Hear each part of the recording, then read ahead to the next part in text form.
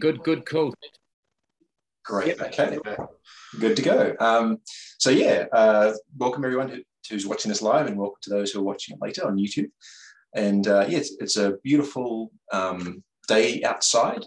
It's really amazing the difference that daylight savings makes. Because I remember a few months ago when we were meeting in person, it would be dark nights around this time. So it's pretty amazing.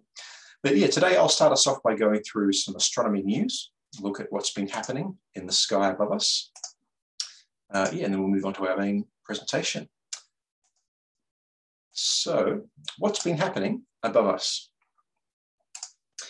Now, the big space news this week is debris from a Russian anti-satellite test could threaten astronauts and satellites for decades, says the US. So all this started Monday this week, when Russia destroyed a defunct Soviet-era satellite called Cosmos 1408. So this satellite hasn't been used since the 1980s. It's just kind of space debris, basically. And Russia decided to do an anti-satellite missile test on it. But they didn't give anyone a heads up. They didn't warn the US about it.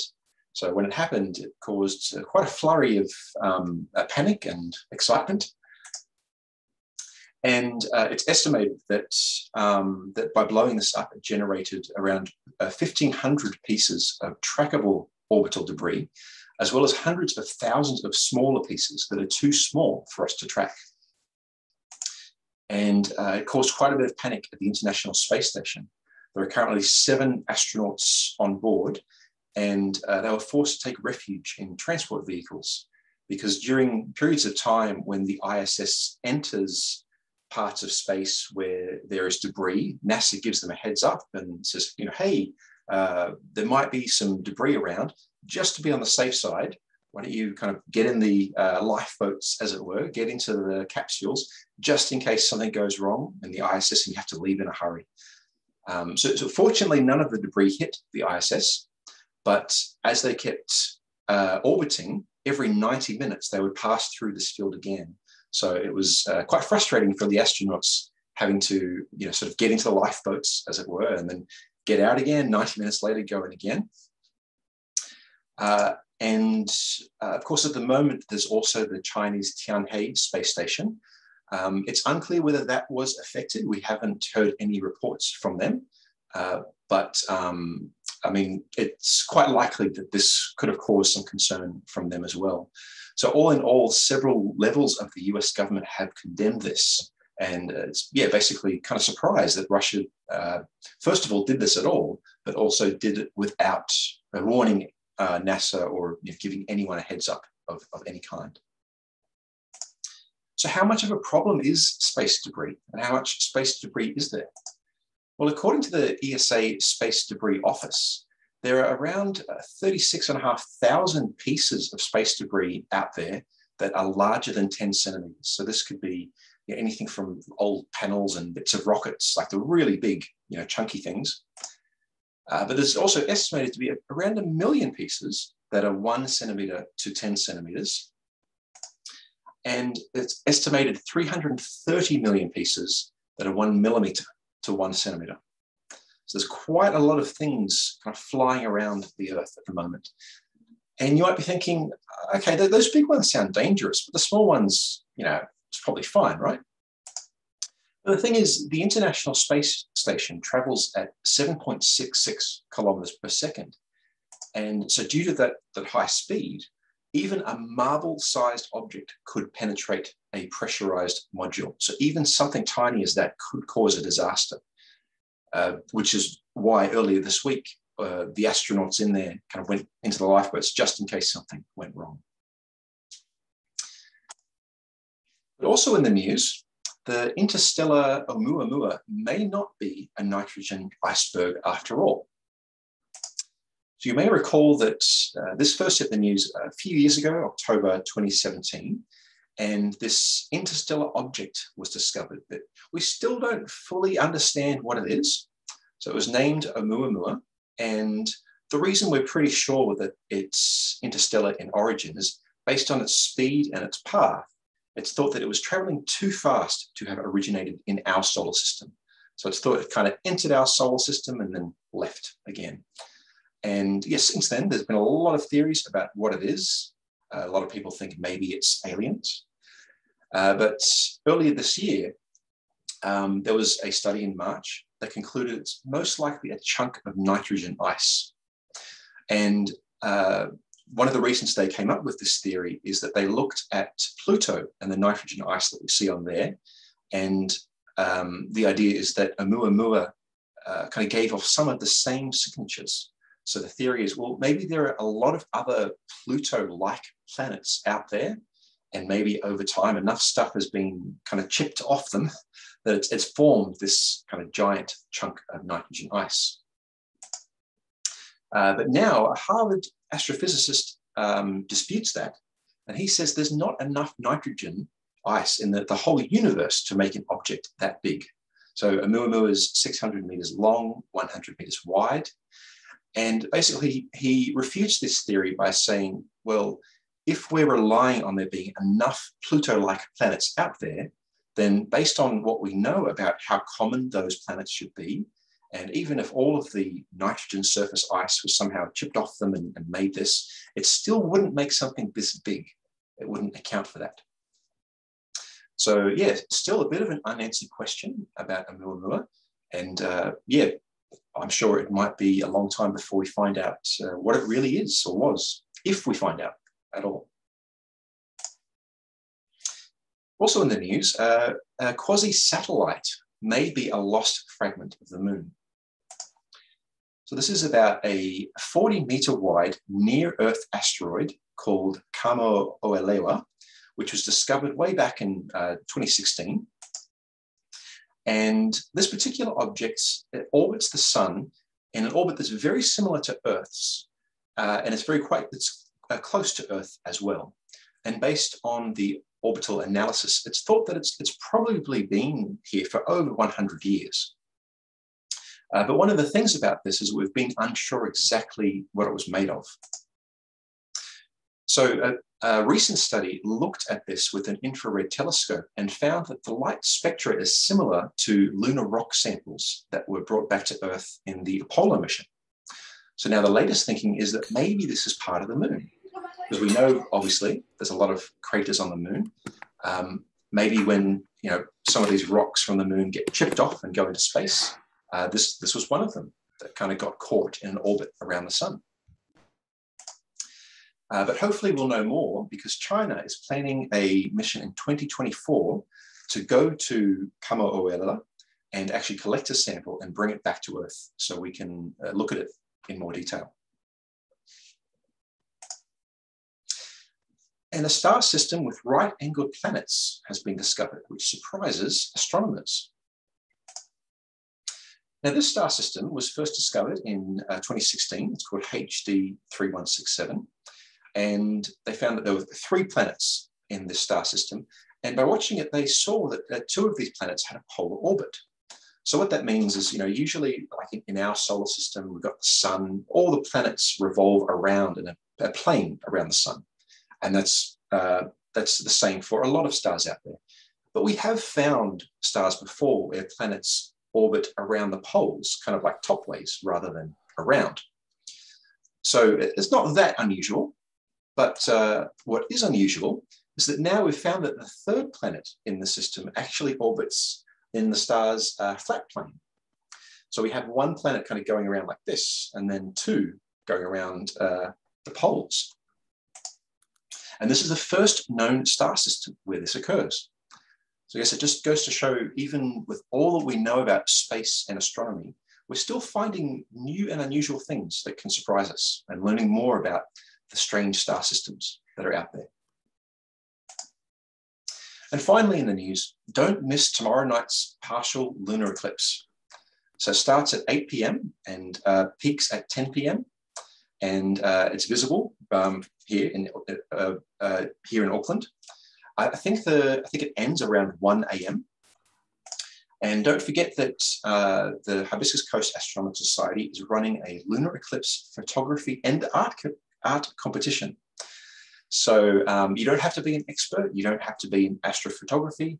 Even if you just use your phone's camera, go out and try to snap a photo. And if you don't like photos, that's fine. You can do a sketch, a painting, whatever, just some sort of artwork about the eclipse. And to enter, all you need to do is email your photos or artwork to hibiscuscoastastronomy@gmail.com, or you can post it on our Facebook group using the hashtag HCAS Lunar Contest. Entries close Monday at 6 p.m. So you've got the weekend, so tomorrow night and the weekend and Monday. So yeah, give it a go. And prizes will be given out at our next in-person meeting. Hopefully it won't be that much longer before we can meet in person. But yeah, I understand there's a book, there's some chocolates. So yeah, if you're interested to enter, just send us an email or post something on the group. And yeah, that's the astronomy news for today. So I'll pass us back to James. Over to you, James. Thanks, Josh. Yes, remember the contest is open to anyone. So it doesn't matter. You don't even have to be a member. You can just join, and it's all in good fun. Okay, we're going to be handing over to our special guest for this evening. As I mentioned earlier, it's Simon Lewis, who's coming to us courtesy of Canterbury Astronomical Society. It's our very first South Island club to help us out with the talk. So Simon is the Vice President of CAS, and like me, he is a ham radio operator and got into amateur radio astronomy as well. So very interesting that we're quite similar there. So yeah, over to you, Simon. Thanks, James. And yeah, I'm kind of a reformed ham radio operator. I haven't really touched it in quite a number of years. I'm focusing mostly on astrophotography these days. And the first thing I'll say is this isn't about a talk about ham radio. This is a talk about radio astronomy, but amateur astronomy. What you're going to see here tonight is projects and science that you can do at home with very simple equipment, very low cost equipment. Nothing that we're going to look at tonight here will cost more than a couple $100 and significantly less if you are good at hunting parts out, or you can wield a soldering iron and some tools, then you could do this for a lot less. So a bit about me. As James said, I'm the Vice President of the Canterbury Astronomical Society. I've been involved with CAS for quite a number of years. The Vice President's role is one that doesn't really have any internal responsibilities in terms of like an editor's role. But one of the things that I do is I'm kind of a lead around our membership and growth program for the society. Over the last 9 months to 12 months or so, we've doubled our membership. So we're over 260 members now in our society. We run a number of programs for juniors. So we run a junior program called the Castronauts, and that's a lot of STEM research for those guys. They get all sorts of training at the observatory. We do training nights for them and get them on the telescopes. And they usually bring along mum and dad as well, so they get dragged into it, which is good. And we also do a ton of outreach. So every Friday evening, the observatory is open, and good weather, like you can see behind me here. You can, we can fill the observatory with about 90 people every Friday evening if we get the conditions for it. And we also do a 15-night program in July, which is part of what is called Kids Fest, which is part of a Christchurch City Council activity. And then we do our own private groups as well. And then in between, if we've got any spare time or any inclination to do any other astronomy in the winter after doing Friday nights, Saturday nights, and 15 nights in July, then the Society runs our own social events up there and our own members' evenings. So if you're ever down in the South Island in the winter, or even in the summer, and we're not in lockdown, then do feel free to come in and say hello. We meet every third Tuesday of the month at the University of Canterbury, and that's a public. It is an open to the public night, so please come along. And the third Saturday of every month is social night at the observatory, when we can get up there out of when we're not in level 2. So love to see anybody if you're on the South Island and want to come down. And even if it's not a club night, just give me a shout. If you're you can find me on Facebook.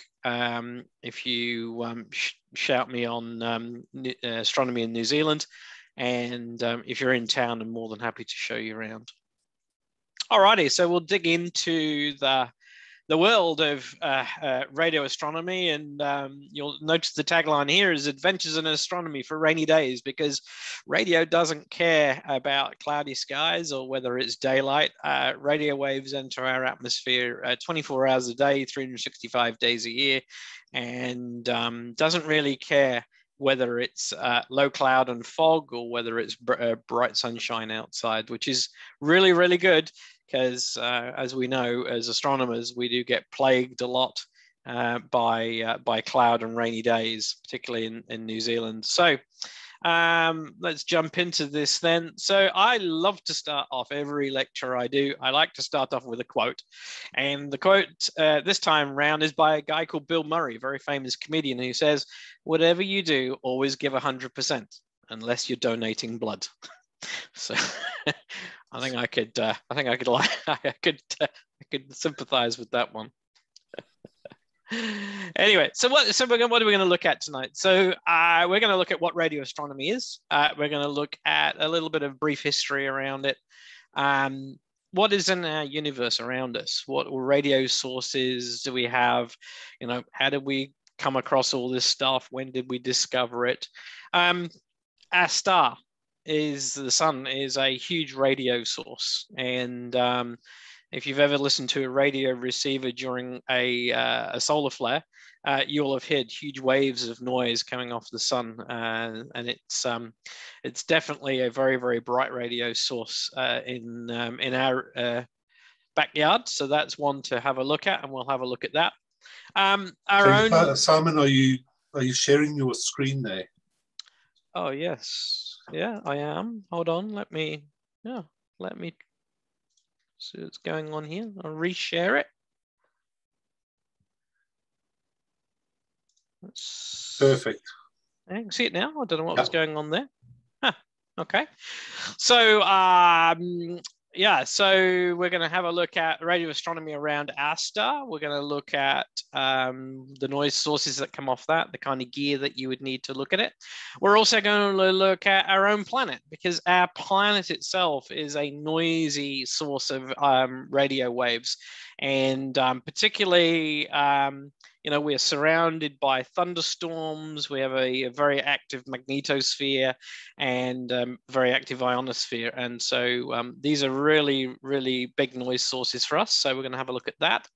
And then moving further out into our solar system, we're going to look at some of the other big noise sources that are close to home. So things like Jupiter, for example, as a massive radio source that you can detect on the ground here on our planet.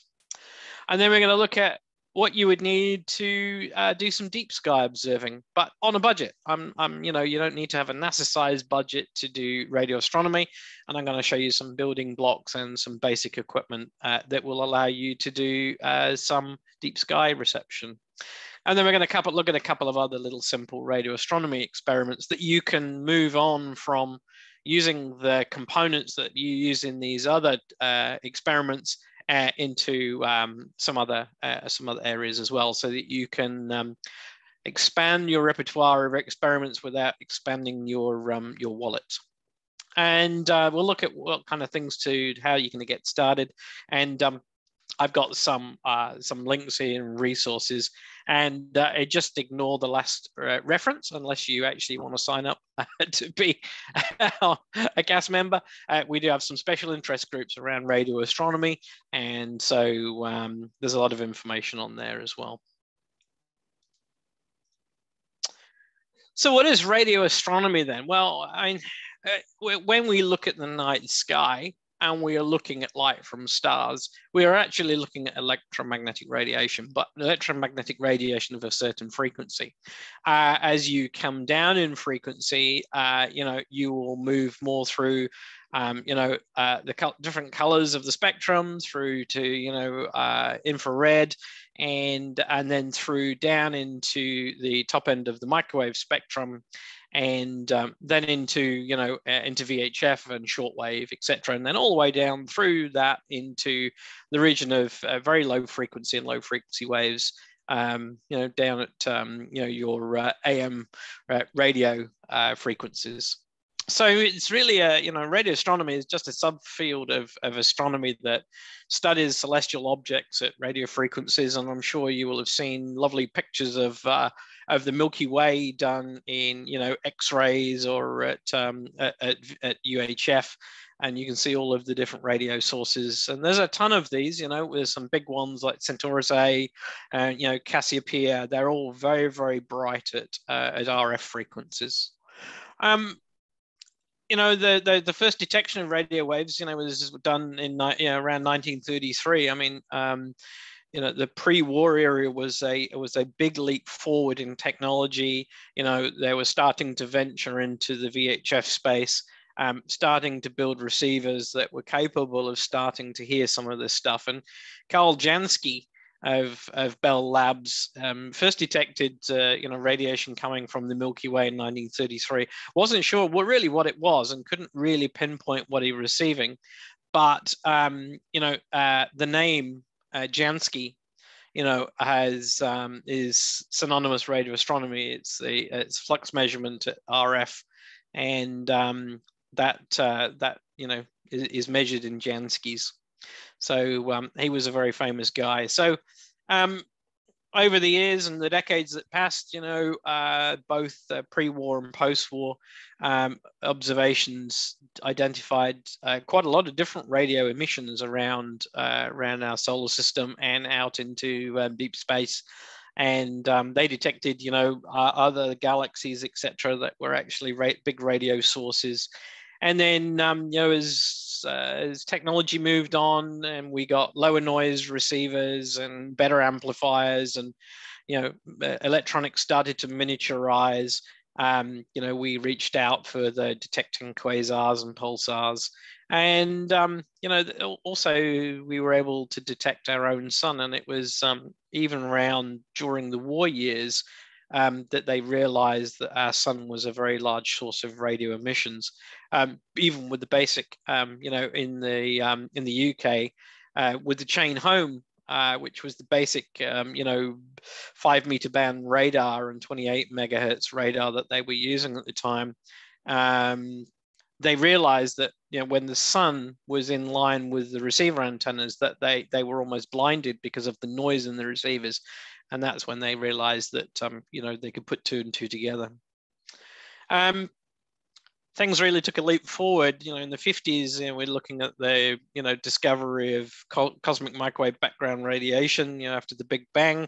As the material dispersed and cooled, there is still evidence of a very low level amount of radiation emitting radio waves around our universe. And this has been well mapped out now, but it was only really in the sort of in the 50s that this sort of theory really came together. And just worth reiterating that radio astronomy isn't just about having a NASA dish and and billions of dollars of budget. An amateur astronomer can build a very nice radio telescope for a very small amount of money, and our own Earth generates a huge amount of RF noise from natural sources that you can really detect with just a few dollars of equipment. And some people may already have the right equipment, but never looked at it. So yeah, so you would be thinking really, you know, as we look into the night sky with our telescopes, that the gap in between all of our stars and galaxies is actually, you know, empty. But we know that as we look around our universe, particularly at the microwave frequencies, you know, so for example, one of the common areas to look at is with the so-called hydrogen line at 1.4 gigahertz. And, you know, it was only really into the 60s when they actually really started to build receivers that were capable of running up those frequencies. That research really led us to that sort of detection of that sort of faint background radiation.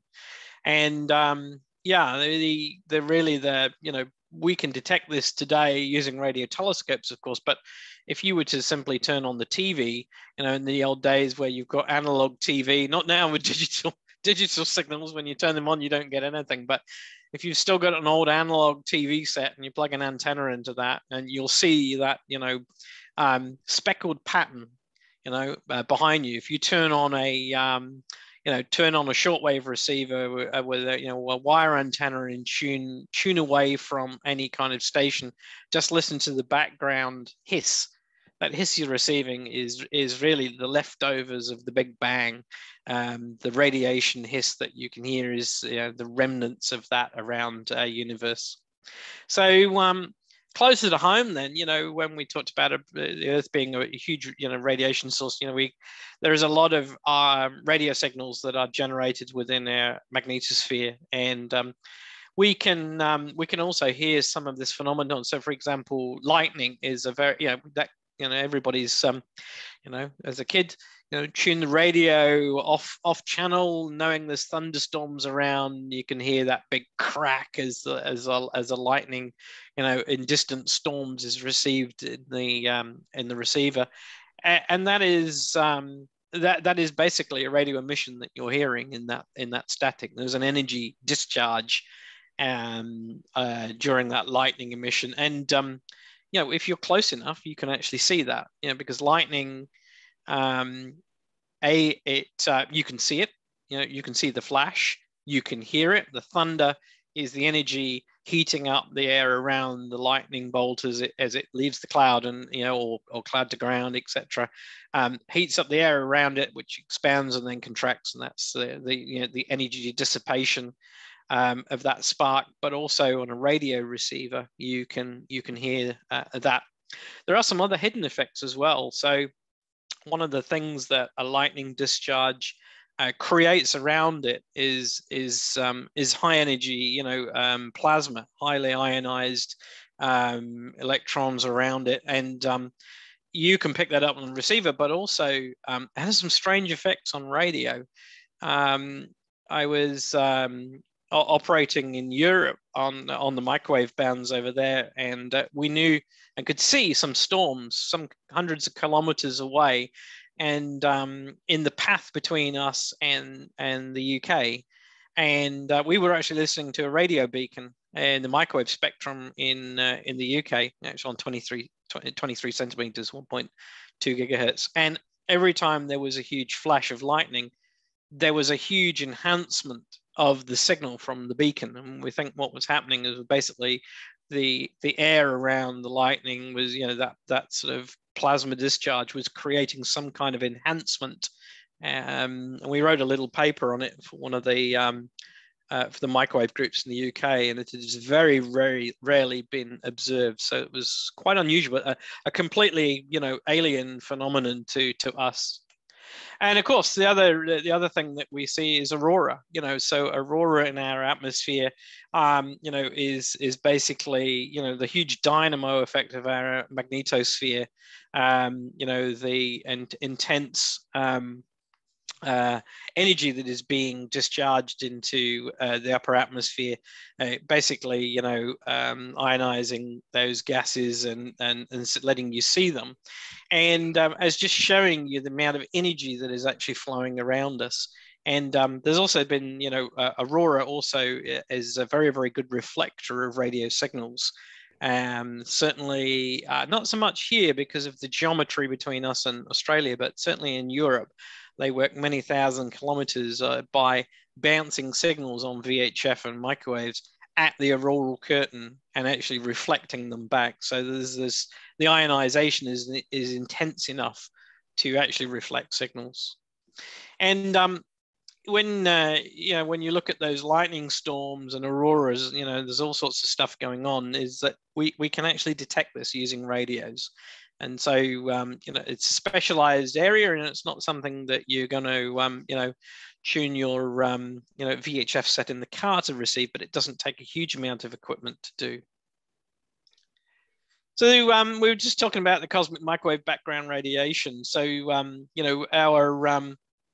this is a map that was created back in the 70s using the first all-sky surveys, and it shows basically the intensity of the cosmic microwave background radiation left over from the Big Bang, and what you're seeing there is the blue and red shift as material is coming towards us or actually going away.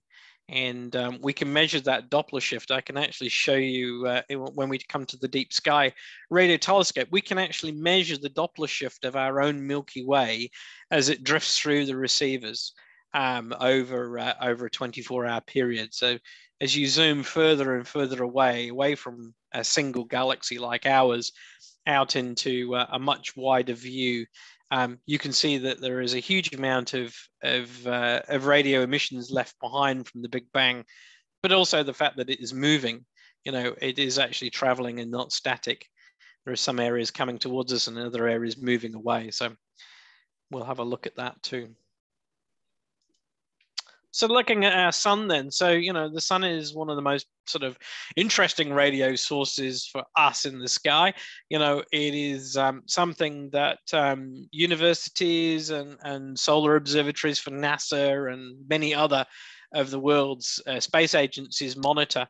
They monitor up at the microwave frequencies and look at the emissions coming from the sun. But you receive this daily. You're actually receiving that energy from the sun, but at a different frequency when you step outside and you feel nice and warm, because that's infrared radiation you're receiving from the sun, which is part of the electromagnetic spectrum.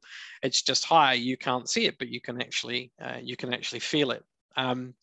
So lower down then in the spectrum, you can receive those by using a VHF receiver. And what you can see at the bottom here is a very, very simple, very low cost radio telescope for solar observing. And what you can see here is basically it looks like a car radio, because that's what it is. And you can see it's actually tuned below the bottom of the FM radio band to an empty channel, and the audio output is fed into a really old laptop. Looks like it's seen better days as well. It looks like it's glued together with sellotape. So we probably all got laptops like that lying around or could access one. And it's using a piece of software called Radio SkyPipe, which is basically an audio chart recorder. And that's what you're seeing on the right-hand side here. You're basically seeing a graph of intensity of the audio signal. And on the bottom, you can see time. And you can see on the left-hand side there of that graph, you can see little peaks and troughs, and the sun looks fairly quiet. But then there's a bit of a solar flare, and on the right-hand side, you can see that big peak in noise over quite some minutes. And that's fairly typical of a solar flare. So that's at VHF. The antenna they're using is just that little little broomstick with some aluminium elements and a bit of coaxial cable. That's probably something that would, for most of us, we can buy the bits from Bunnings for a few dollars. Finding an old car radio isn't much of an issue these days. People have got them, secondhand car sales and junkyard sales and all sorts of garage sales. It's a really old, pre-digital type. And so, using that simple interface, the Radio SkyPipe is free. Using a few dollars for a radio, a junked old laptop, a bit of free software to download, you've got your first radio telescope. And the interesting thing is that you can correlate this on different frequencies. If you had a shortwave receiver, and it doesn't have to be a flash amateur radio receiver, or one that can do single sideband, even a bit of a traveler's radio with an AM, as long as it can as long as you can receive shortwave, then you'll be able to hear the noise increase, and you'll be able to correlate those as well. And sun, when we are on the receiving end of one of these earth pointing solar flares, then we can be impacted by them when they impact our atmosphere. We see auroras. And there is another little experiment you could do by building a magnetometer. And the easiest way is to actually find a bar magnet and drop this on a cotton thread so that it's balanced, and balance it in a jar of oil, which acts as a dampener. And when we are impacted by a coronal mass ejection, and it impacts our atmosphere, the magnetosphere is pushed back and actually will change the magnetic field around us, and you will see that in the bar magnet by moving. And there are lots of higher spec versions of that. You'll find designs for flux gate magnetometers online, which will drive computers and graphing, etc. And you can correlate what you see here to some days later of actually seeing an impact on the ground. So that's really simple. I mean, that's you can't get much cheaper than that little experiment, and you could build this in your garden. All you need to do is find a couple of old surplus items, nothing special needed there, and you can build yourself a little solar telescope. So moving on to Earth observations then. So our planet is very noisy in the RF spectrum. And, man is part of that problem. We generate a huge amount of noise ourselves. Everything from the electronic items that we use on a daily basis, our telecommunications, our travel, etc. They all add to our planet's RF noise signature. But the planet itself has a number of phenomenon that generate noise. We've talked about lightning, for example, as one of those. And as we said, if you tune off station on a radio receiver, on shortwave, or on VHF, you'll hear those static crashes. And that's one form of natural radio signal that you will see. And those, if you listen to those, you can hear them right down into the VLF spectrum, right down into the, sort of 10s and 20 kilohertz range. And the amazing thing is how far these radio signals that lightning generates can be received. And they're commonly called spherics, like atmospherics. And like many radio transmissions, they will, follow the ground or bounce off the ionosphere and loop around. And you can receive these, over great distances, many thousands of kilometers. So I'm going to play you a little audio clip here. And so if you turn up your audio and or find a little set of headphones or something, if you've got them on the desk there, have a listen to this. This is VLF reception of lightning over many thousands of kilometers.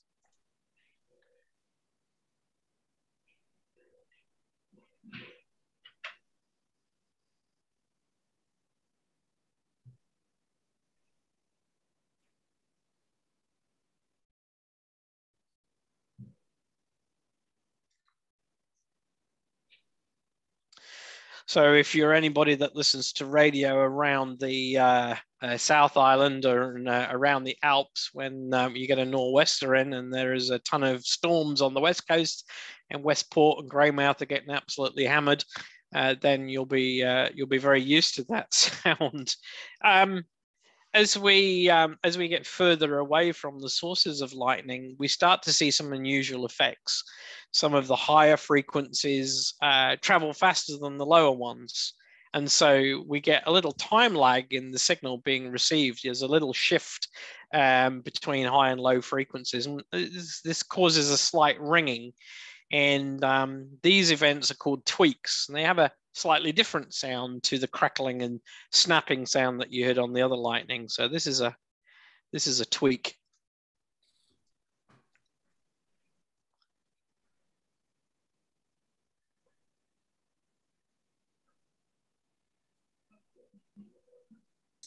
It doesn't sound like the sound is coming through, Simon. So, okay. 2 seconds. That's interesting. Okay, just let me stop sharing a second, and then I'll reshare. Sorry, I have a few technical difficulties as well. We tried this earlier on as well. Okay, so let's look at the spherics again. I'll just make sure you can hear this. All good. Ah, great.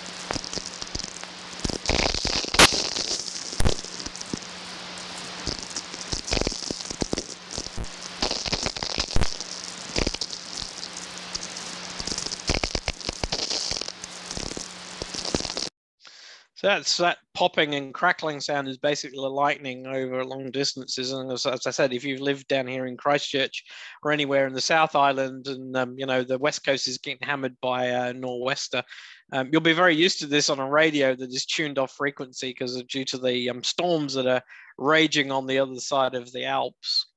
So as I said there, you know, as we get further away, some of the radio signals arrive, faster than the other ones, and you get this ringing sound called tweaks. So this sounds slightly different.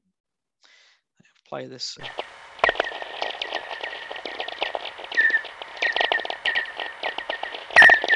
Sounds like somebody hammering on a number 8 wire.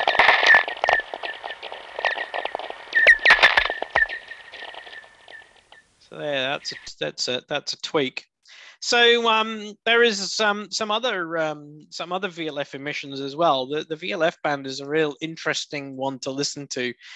You don't need a huge amount of antennas to hear some of this stuff, but this one is called a whistler, and these are basically signals from lightning that are even more delayed than the tweaks. And what's happening here is that given the delay of them, they must actually loop out into space along the field lines of our magnetosphere before snapping back to Earth, you know, on the other side of the planet. And certainly these have been used to study basically the link between, natural radio sources and space, space physics. So this is, these are whistlers.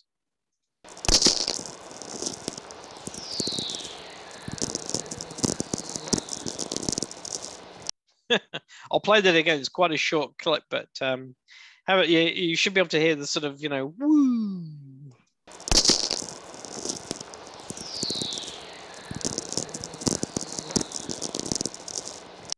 So it sounds like something flying by at high speed. So that's, you can imagine the distances that must be traveling to travel that kind of Doppler shift.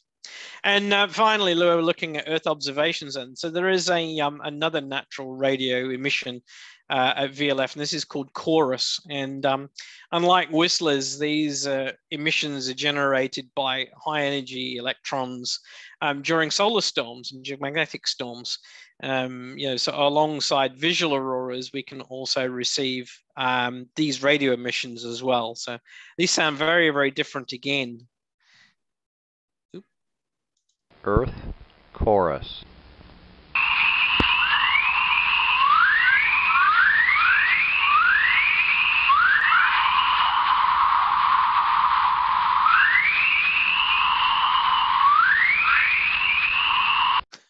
It sounds like a jungle full of monkeys to me, but it's very strange, and they're all natural radio emissions. So that's very, very weird. So that's basically, what you're listening for. So what about the equipment to look at those? So, okay, so this is a little receiver kit that is available easily it's part of a NASA project actually. NASA run a number of space physics experiments where they have invested heavily into making accessible equipment for schools and education facilities. And this is a little VLF receiver. They are on version 3. It's called part of the Inspire project. It's the VLF 3. And basically, it looks for a little wire antenna, maybe 8 to 10 feet long.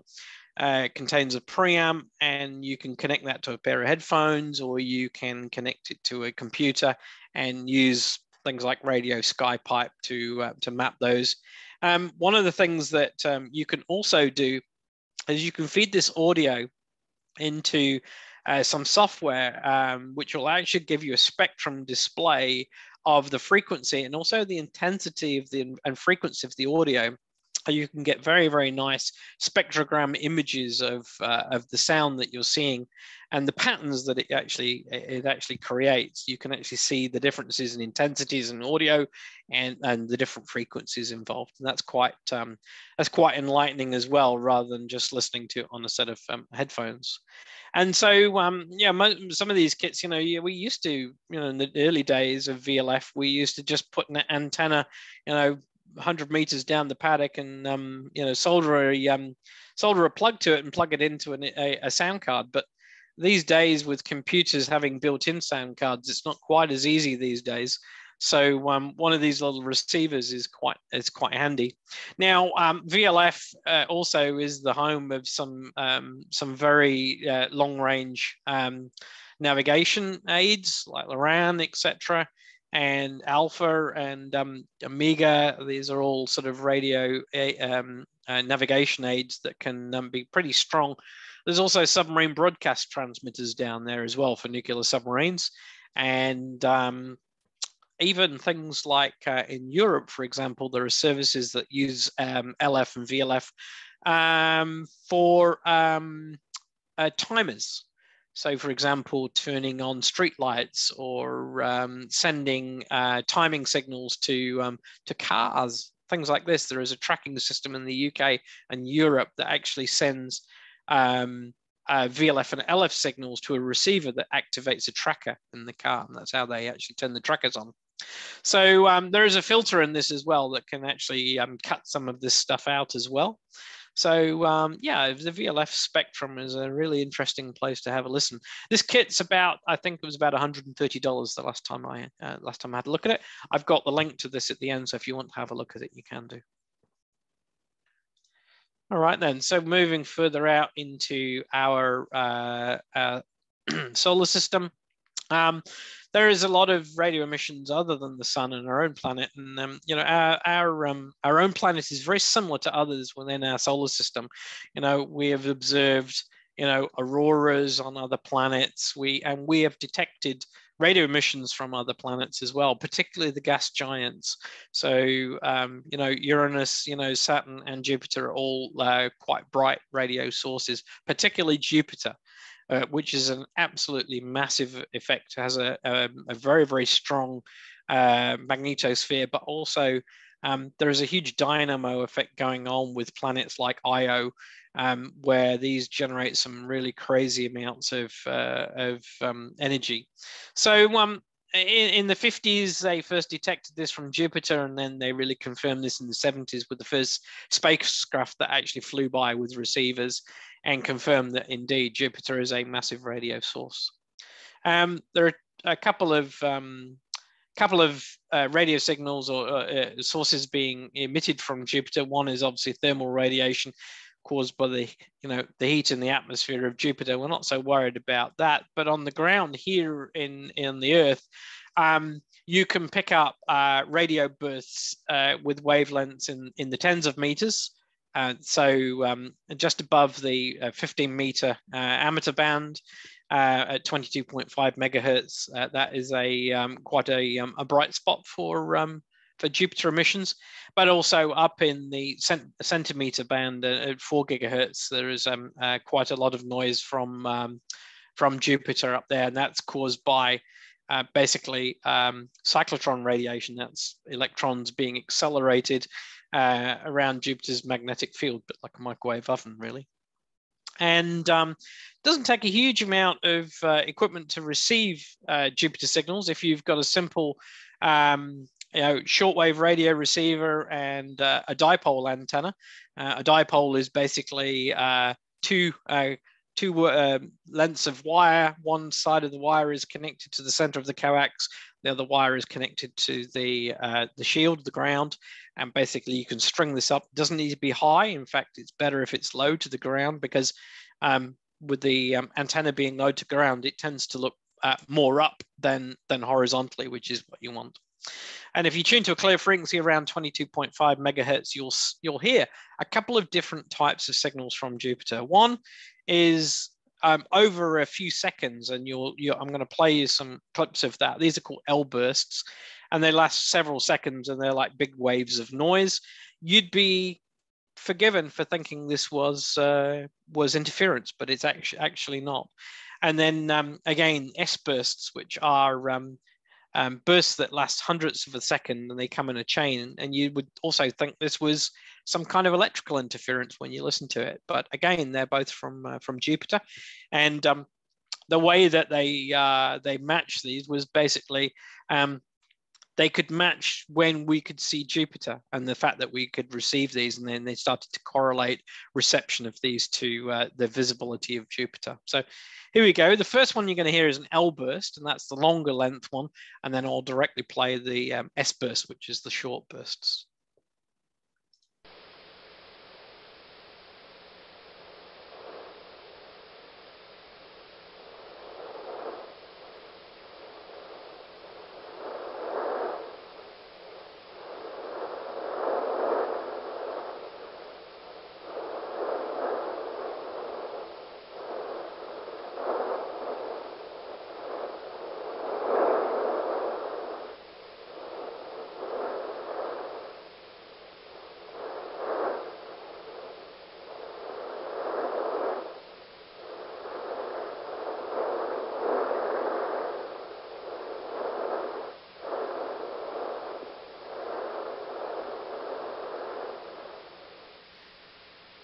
So that was the L burst. You'd be forgiven for thinking that was just some random noise in the receiver, but it was actually Jupiter. So here's the S burst, which is a very different sound.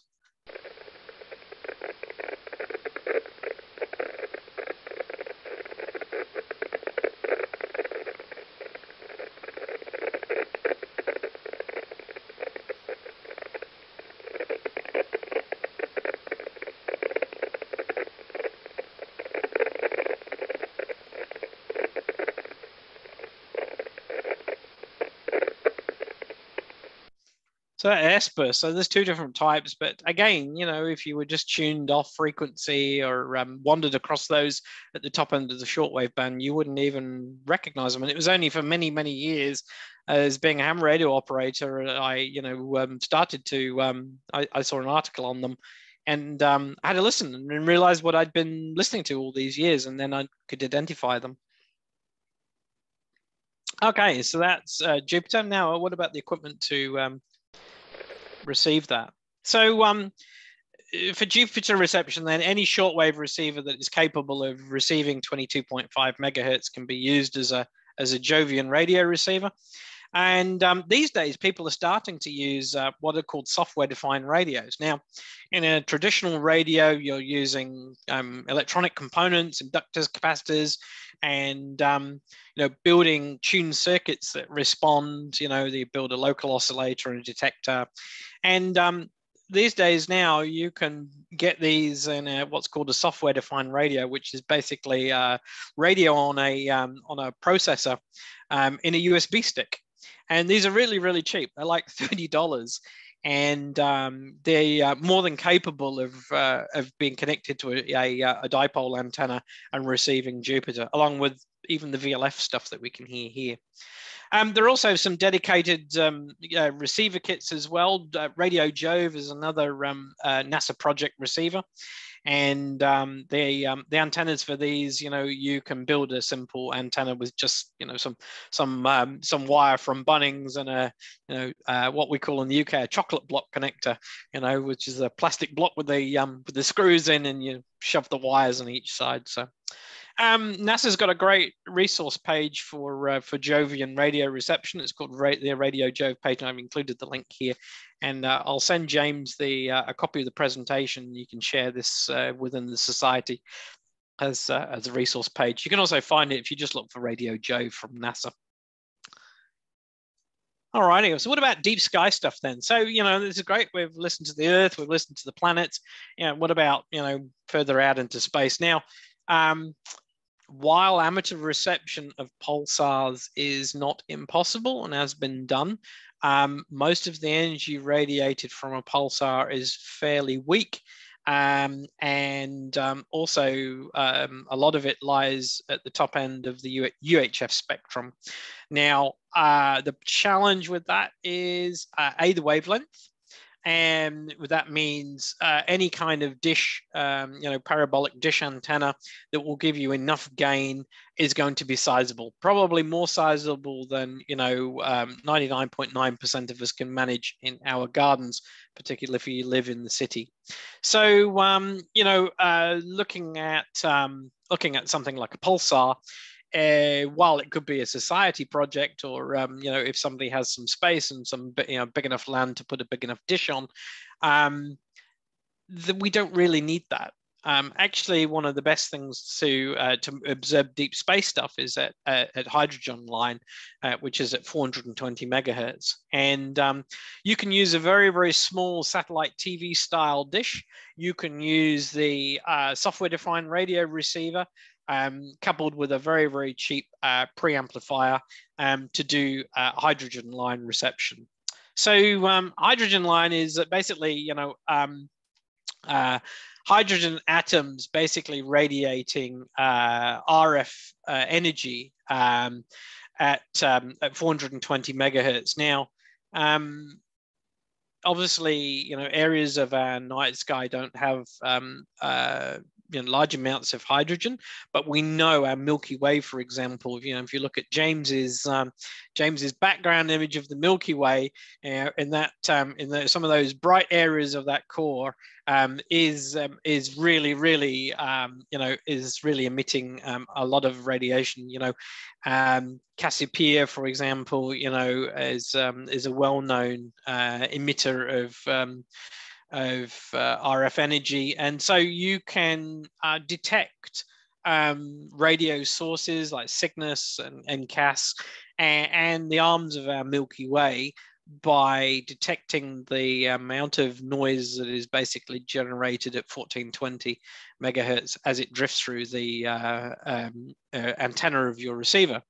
So you need to be imaging, and receiving this over long periods of time, and basically taking little snapshots all the time. So it requires a computer, and you can certainly build a little deep sky receiver using some simple equipment. So what can you do with this? Of course, if you point it around the sky, you're going to see peaks of noise, over long periods of time. Unlikely, unless you're pointing at the sun, that you will receive really, really big peaks in the noise. And of course, a hydrogen line receiver can also be used at to point at the sun. But you could do other things. You can measure the size and shape of our galaxy, for example. The thicker areas of the Milky Way will have much more hydrogen and a lot more noise that you can see. And you will see bigger spikes on your receivers there. Also, you can measure the rotational speed of the galaxy and measure things like the Doppler shift as the different parts of our Milky Way rotate through your antenna. And I will show you this on an image in a second. So doing this, you do basically what's called a drift scan. You don't need to point the dish around. You can park it somewhere where you know that the Milky Way is going to drift through the visibility of your dish, and basically leave this running over a day. And as the Milky Way drifts through your receiver, you will see the rise and dips of the Milky Way as it passes through, and you can map those on your receiver. So this is what I was talking about. So this little silver box is a USB receiver, and the dish antenna is something you can pick up off Amazon for a few bucks. It's actually called a barbecue dish. It actually looks like something off a rack off a barbecue, and really basic what it is it is actually the radio signals are coming in and they're being focused on that little block at the top there. It's just the connected to the actual receiver cable. Receiver's down underneath, and then that is a USB cable down into the receiver, basically the computer down in the room somewhere. And this is just pointing at the sky, and what you're looking for is the actual Milky Way to actually drift through the view of that dish at some time of the day. On the right here, you can see there's a graph in the blue, which is actually the noise at 1420 megahertz. That's the RF spectrum that the receiver is receiving. And you'll see there's lots of little spikes in there, and that's just interference from Wi-Fi and radio signals around us. We actually call this grass. If you've actually been involved with radar and radio, this is on a spectrum display. It's called grass. It's just random bits of noise, random interference that the receiver is picking up. And on the left-hand side is stellarium. There's a view of the Milky Way here, and you'll see as we run the video, you will see the Milky Way rotate. And just watch the noise on the right-hand side here, where that big spike is. Just look to the left of that, and we'll run the sequence now. So the Milky Way is rotating. It starts to rotate through the dish. Whoomph, 1420 megahertz, a big wallop in the signal. And look at the Doppler shift. It's actually moving in frequency. So that means what you're seeing is actually changing its orientation. It's either coming away, probably actually moving away from us. Normally, the signal is, if I recall, is higher in frequency as it's coming towards you, because the waves are getting bunched up as they come towards us, and then as they move away, the waves are actually getting dragged out slightly, which means that the Doppler is dropping. So I'll just run it again. And if you look here at, you can see this big peak, and then you'll start to see the Doppler take effect, and there she goes. That's pretty clever, huh? For a simple piece of electronics and a computer. And you could take this one step further, and by doing these drift scans with bigger dishes. If you make a dish with a couple of meters, and there's a lot of satellite TV equipment hanging around, old buildings, old C-band equipment, or equipment that is designed for Asian TV reception. They're usually 2 or 3 meters, 2.7 meter dishes. You can find them on TradeMe. You could start to point this at some areas of the sky and actually start to look at mapping out radio sources. So this is Cygnus A, and what the guy has done is let it drift through and done a whole bunch of drift scans, just changing the orientation of the dish slightly on each day. And he's mapped out what you can see on the side here in Excel, and mapped the values into different colors. And you can actually start to see what the Cygnus A cloud looks like at the hydrogen line. You can actually start to map out what it looks like. Not particularly good resolution, because we're doing a drift scan and not seeing huge sample rates. We're not a NASA scope, but looks pretty good to me. So that's hydrogen line.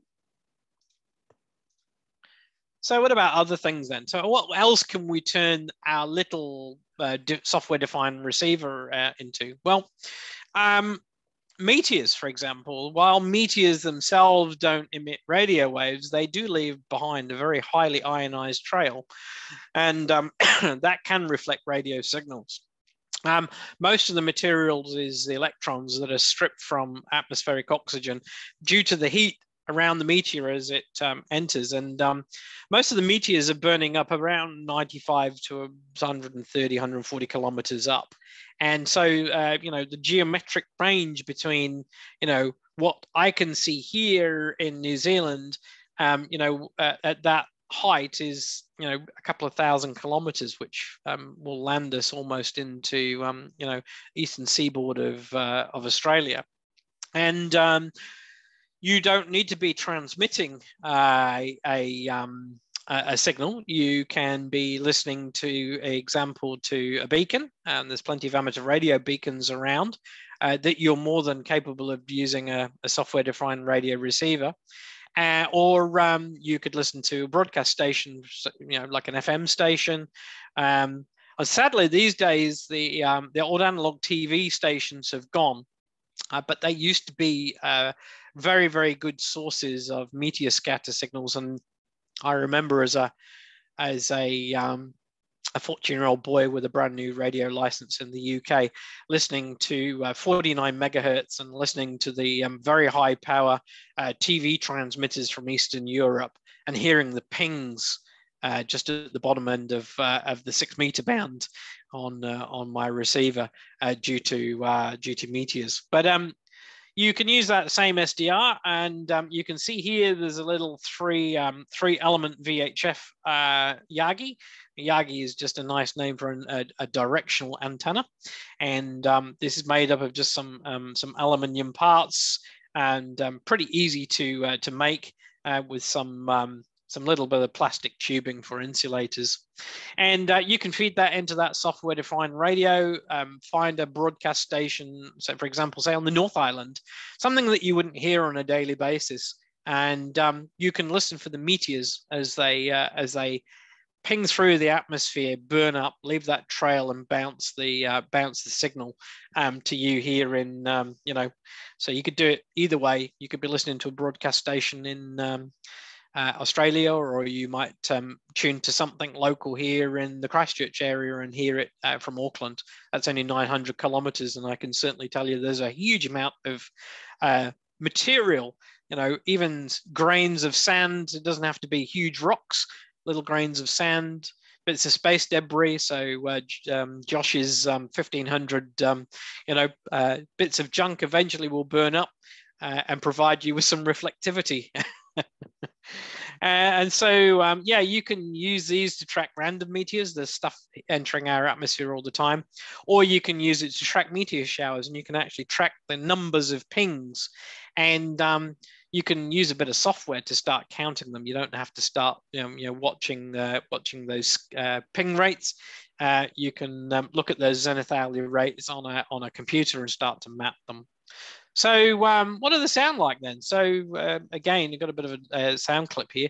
So this is a meteor scatter ping. It's actually from America, from a VHF receiver that is actually listening to a TV broadcast transmitter.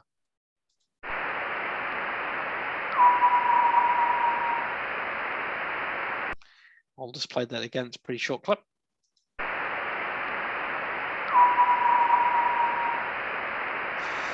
Quite a wobbly signal, because the trail isn't uniformly ionized. The rock is potentially spinning, burns up, and ionizes different parts of the trail.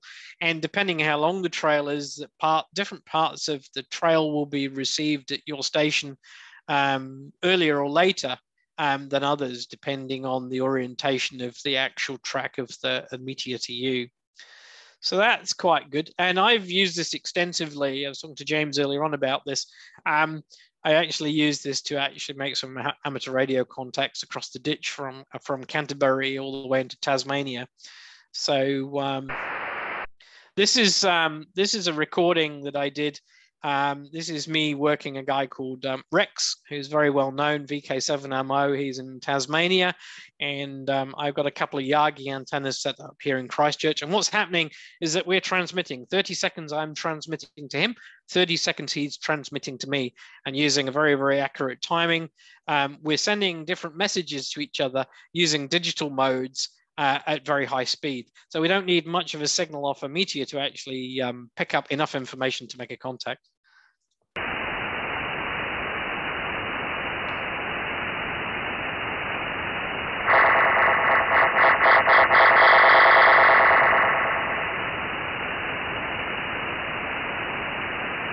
That's the two Yagis, and this is what the signal looks like on a spectrogram. You can see it was some seconds long.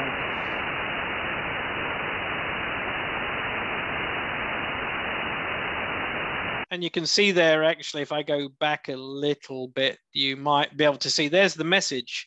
So VK7MO, ZL4PLM, 73s, which is kind regards, best wishes. And that was the end of our contact.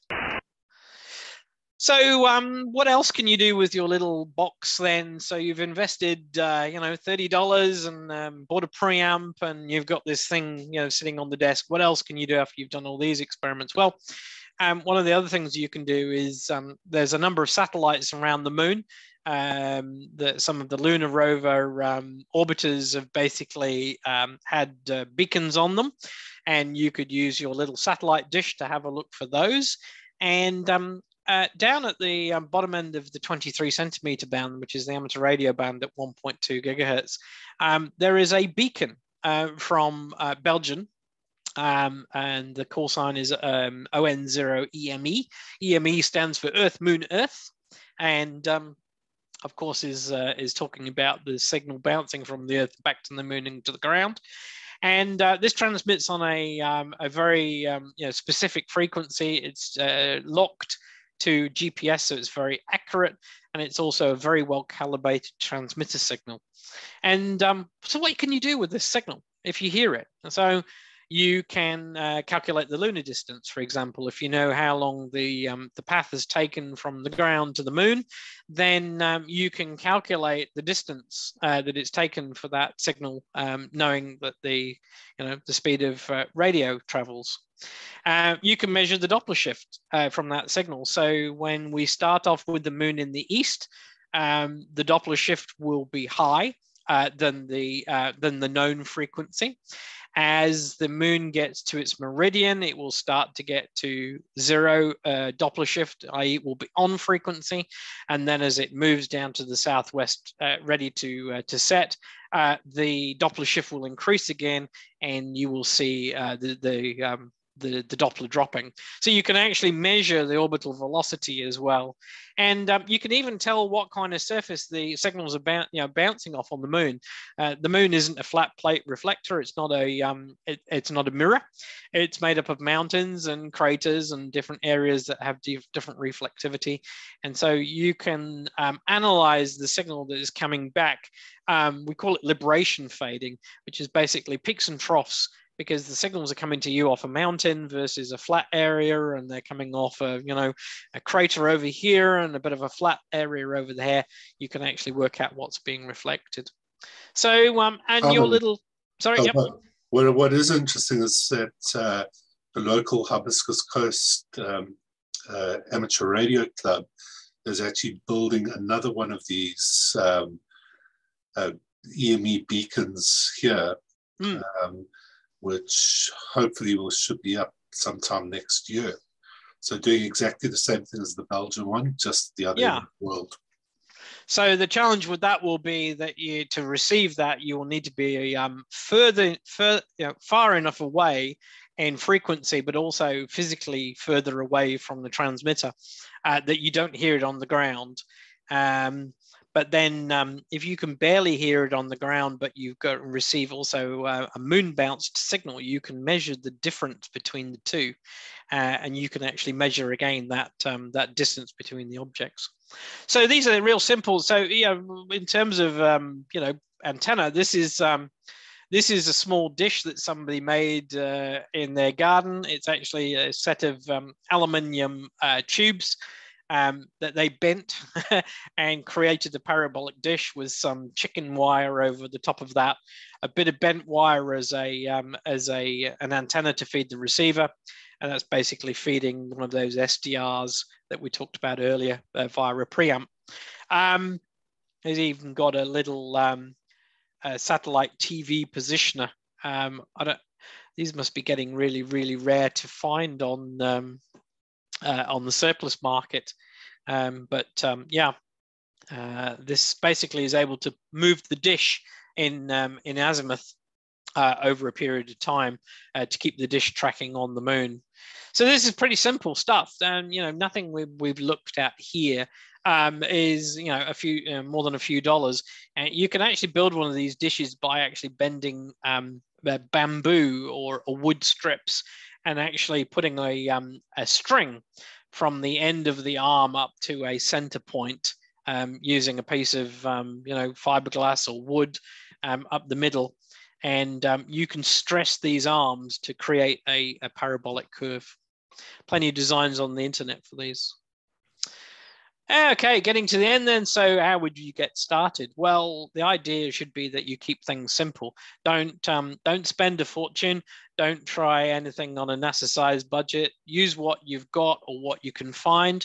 There's little RTL SDR receivers. They're basically about $30 from Amazon. All the software that you've seen here is free to download. Those simple receiver kits for VLF are between $100 and $200. Most of the antennas for LF and VLF can be made using simple wire. The Yagis out of simple bits of aluminium tubing.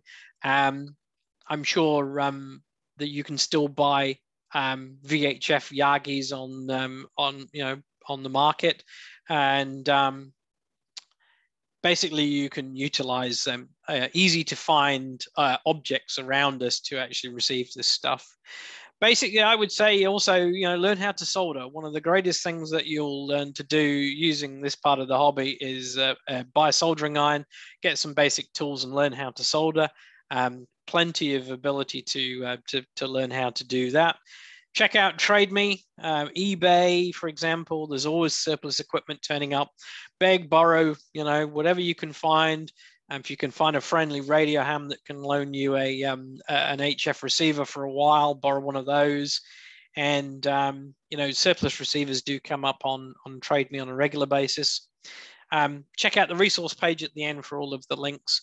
But I would say the best advice is find a subject area that you want to focus on and actually, stay focused on that for a while. Learn how to drive it, spend some time observing, do some longer term observations, get to know what you're seeing. If you're doing Jupiter, start working out, the visibility of Jupiter, when you can see it, what kind of conditions, where are the moons? Does that affect, the noise that you're receiving? And then, take baby steps. Most of the microwave stuff these days, the Wi-Fi market has allowed us to find lots and lots of very, very useful things. Dishes from the satellite TV market, and ready-made cables. The preamplifiers come in a little block. The USB receivers are all pre-made. So most of the stuff these days you don't need to make to do reception, and you don't need a license. That's the other thing. You don't need a license. So, and I've put a whole bunch of links in here so you can have a look at this. The Society of Amateur Radio Astronomers, SARA, a very, very good location for resources. You can have a look at these sites for the RTL SDR. And there's articles on there about hydrogen line Milky Way reception, and also the Cygnus star forming region. Of course, we're going to struggle with that, but we have our own radio sources in the Southern Hemisphere as well. But that will give you an idea how this thing works. International Meteor Organization, they have a radio section as well. NASA Jove Radio for looking at Jupiter, and Radio SkyPipe is the little graphing software. And there's a whole bunch of software that you can find on these sites as well. Alrighty, that's a quick whistle-stop tour of how to get involved in radio astronomy. This presentation was created out of the desire by the HCAS committee to actually get some of our members more involved in other areas of astronomy, such as meteor reception, aurora, and radio astronomy. And they've got a few people busying themselves building receivers now. So that's pretty much me. I'd take any questions if you're still awake. Yeah, quite interesting, because I've done quite a lot of those things, and sitting in the garage, I've got a few bits and pieces. As you're saying, those little dongles are just so easily available. They are, yes. You can get them on Trade Me as well, if you don't want to do the Amazon way. And those resources at rtlsdr.com, brilliant. There's so many other things that you can do using these dongles. It's absolutely mind-blowing. You just go back 10 years and you would never have been able to do that. No. Those little SDRs are great because you can do all sorts. You can do, aeronautical beacon reception, HF aeronautical radio, listening to aircraft coming across the Pacific or across the Tasman. Shipping, ham radio. Of course, you can have a tune round broadcast. There's still a lot of international broadcasting using shortwave. So one of these little things and a little bit of wire will keep you very, very busy for long periods of time. Yeah, gets you a bit hooked. Can do, but it's good if it's raining or windy or cloudy. It's always good to have something to keep the mind occupied versus the Netflix. It's I always say, with radio astronomy, it doesn't matter if it's overcast. That's it. As I said, adventures in astronomy for rainy days. So, in terms of your club, what are they doing in terms of radio astronomy at the moment? Oh, we got a magnetometer running, and we've been doing some Jupiter. We have a Jove radio receiver, and there's a few people building VLF receivers as well. It's a fairly new thing for us. What we've tried to do is, as the club has expanded, we've tried to consider that other people have other interests versus looking through a telescope eyepiece. So we've started to branch out into, trying to encourage others to look at different aspects of astronomy.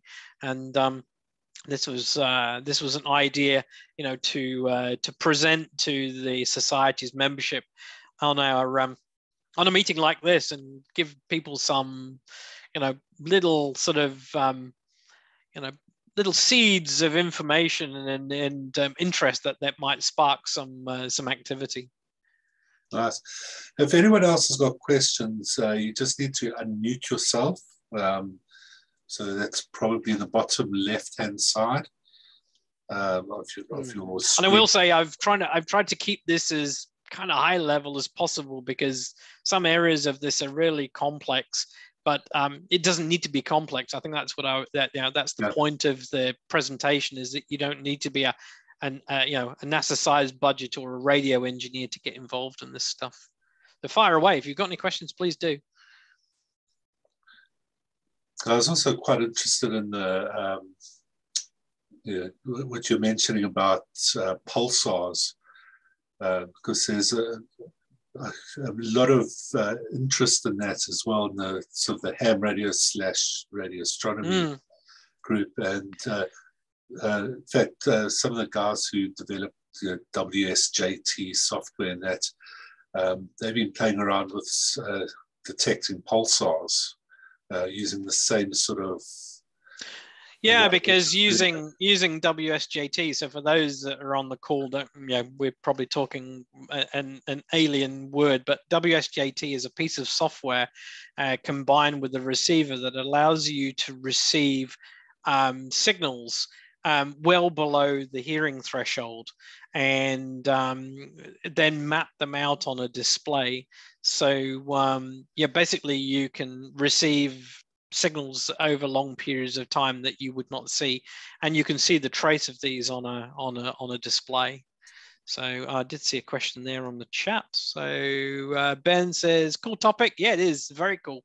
Any fun exercises you could run by adding a Raspberry Pi? Yeah, I'm sure, like the spectrogram software and analysis will definitely run on a Pi. There are interfaces to drive SDRs using the Pi as a display and controller. So yeah, there's lots of ways to tie a Pi into a receiver from the reception, but also controlling hardware.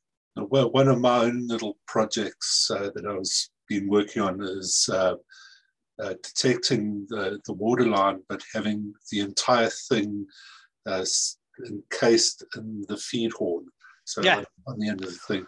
So you get your antenna, your RTL, and your Pi all working together, and it just streams the IQ back to the office, or wherever you're working.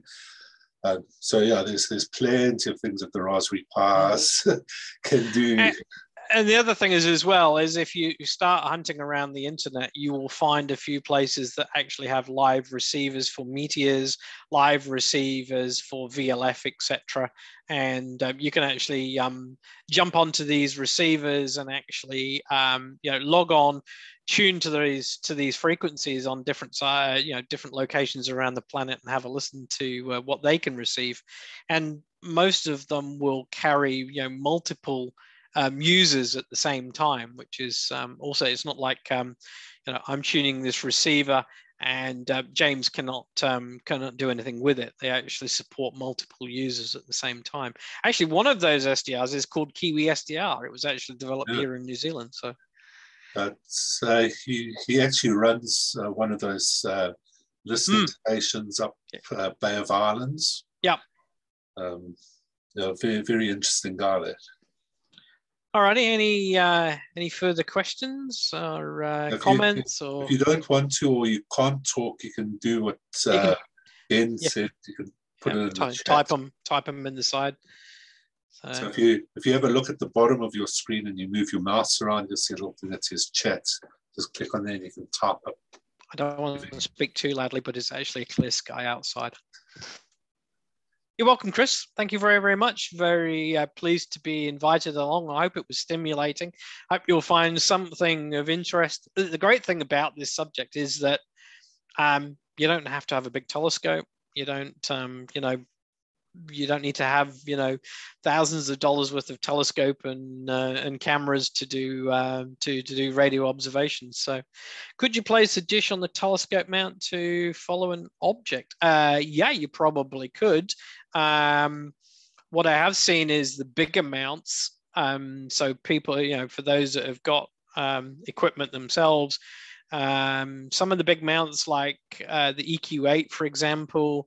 You can certainly mount a small dish on one of those, equatorially mount it and track the Milky Way using that for sure. Yeah, I've seen that done. Yep, thanks, Sandy. I know I'm going to go out and do some narrowband imaging, which is imaging basically hydrogen alpha to try and avoid the moon. So I'm going to be looking as well to the south to try and avoid that searchlight. It's guaranteed. It's a clear night and it's a full moon. I could almost, if I could, I can't win the lottery, but I could almost guarantee that, a clear night will land on a full moon. You're just lucky I'm not down there, because as soon as you start looking south, an aurora will pop up. So I had that a few weeks ago because it was a really nice night and I was planning to image, but it would have been a waste of time because the aurora was right overhead. So I'd have been looking through that auroral curtain. So after 15-minute images through that, I don't think I'll be seeing much of my my target. So in terms of your astrophotography, what sort of equipment are you running at the moment? So at home here, I've got 2 piers and 2 mounts. I've got a couple of Ioptron CM60s on one pier. I have an Esprit 120, a Skywatcher. I have multiple cameras on those. I've got color cameras. I've got monochrome cameras with LRGB filters and narrowband filters. They've all got telescope mounted computing, so I've got Eagles on them, so I can automate the observatory is also automated. I have weather monitoring control on the observatory, so I can close the roof if I lose starluck because of fog or cloud. And then on the other mount, I've got an Explore Scientific 127, another refractor.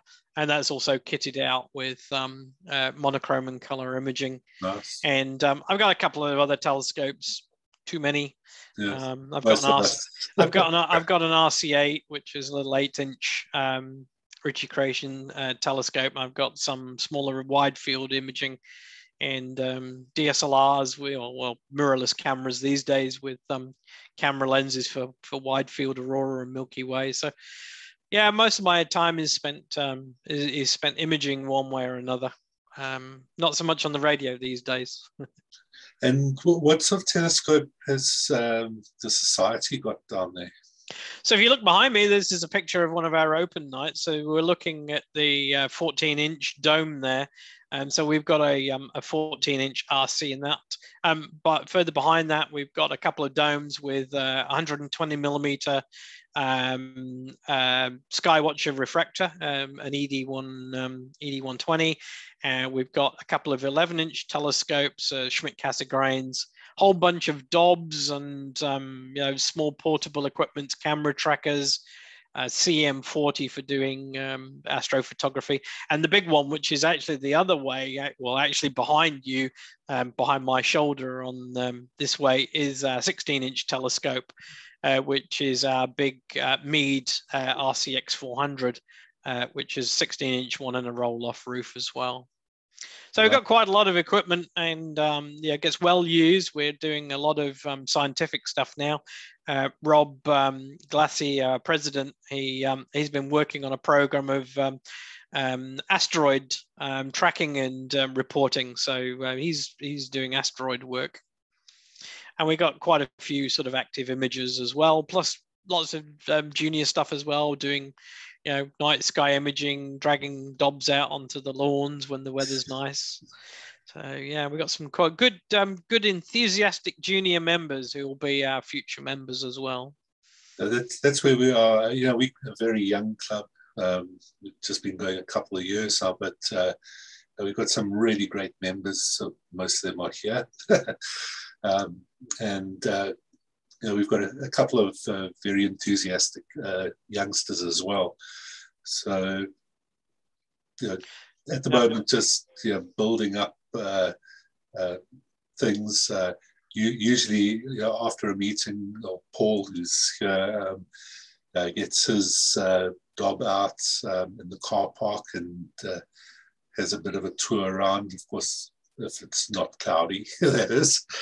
Yeah, that's great. Yeah, we have obviously our UC meeting, which is a more public meeting in the university in the classroom. But our training nights that we do twice a month, and our own social meetings allows us to get out. But in the winter, when we're running public nights, most of the volunteers, after doing Fridays and maybe Saturdays at the observatory, and then they may be doing a Wednesday for a private group. After a couple of months of that, and if there's some really good weather, it gets get a bit tired. It's quite amazing. Some nights you're desperate for a cloud. Please be cloudy. I really want to sit in front of the TV tonight. We quite lucky.